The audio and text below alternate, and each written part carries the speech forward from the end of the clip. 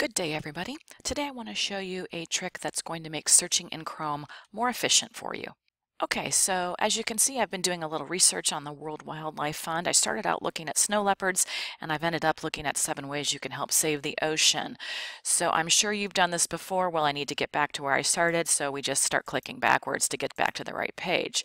However, I want to show you this little trick is if you now click and hold the back button, you will get a list dropping down of all the subpages that you've been to since you left your original search.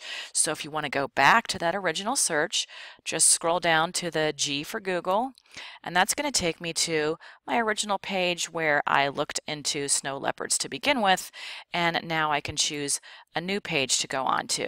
Now, once you have left the search page and you start somewhere else, if you click and hold, your only choices then are to go back to the original search, but still got this guy right here, show full history. So ultimately I decided I really wanted to go to that page. Here it is right here that I can go back to super quickly.